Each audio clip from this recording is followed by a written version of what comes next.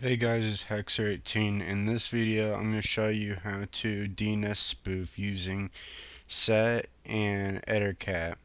It's going to be a two-part tutorial. So in this part one, I'm going to show you how to set up the virtual machine for Backtrack 4 R2, which is the latest, and I will be showing you how to set up the social engineering toolkit that the set. So it's a script that comes with Backtrack, and we'll be going through that. So let's go ahead and get started.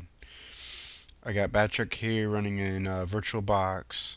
It's up to date. I got my network already going. I did an ith config here, and I got my IP address here at 192 dot 168 local IP address. So if you don't know how to do that, VirtualBox networking, you have to go to the bridge network adapter and set that to your your interface that you use, whether it's wired or wireless, which I'm using wireless on my laptop right now. Anyways, to get that set up for your networking, if you've never done that yet, you'll need to do a slash etsy slash init.d slash networking space start. Press enter, and then your networking and backtrack will start. And if you have wireless, you might have to set that up and everything. But in virtual machine, for me, it's all done in and wired. So um, in So in this demonstration right here, we're going to be going through a script um, that comes with Backtrack. Okay, so if you don't feel like using a script and you'd rather make your own, you can. If you like, you could go through and install. Um, let's see here. You can install. Here you go.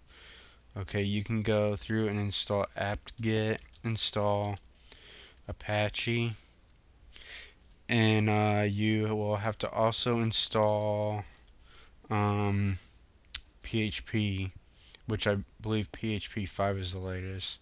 Let me know if I'm wrong or whatever. So and then you'll have to install the lib file, the lib Apache mod for PHP 5 and everything. So once you get all that installed, then you have to go find the targeted website and grab all the index files and everything, and then you have to drag and drop that to Apache. Too much work. I don't want to do that. I'm lazy. I'm sorry, but I'd rather use a script that makes my life easier. So what we're going to do is you can use your terminal to navigate to the to where it's at. I believe it's under pen test, exploits slash set. There we go.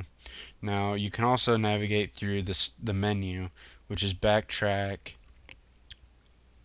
penetration, and then social engineering toolkit. Make sure they update that, and then click the script there, the social engineering toolkit. Okay, but once we're here, you launch set, execute it, and you want to go through and just follow along with me here. You want to go through the menu. So we want to do a web attack vectors number 2. Press enter. And then we want our attack that we want to do is we want to do a credential harvester attack method number 3. And we want to clone the site, so number 2. And the website that we want, in this case, in my demonstration and tutorial, I want to use Facebook. So here I'm typing www.facebook.com, press enter. It's cloning the website doing its thing.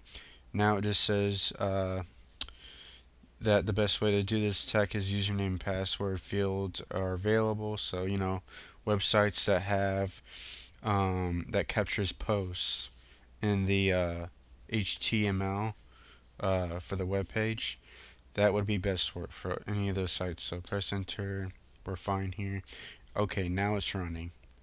Now, once this is running, we're good to go. We have our clone site set up and working, and now we're just ready to spoof the DNS server with Ettercap. So let me know how part one is, and I'll see you guys in part two. So I'll talk to you guys later.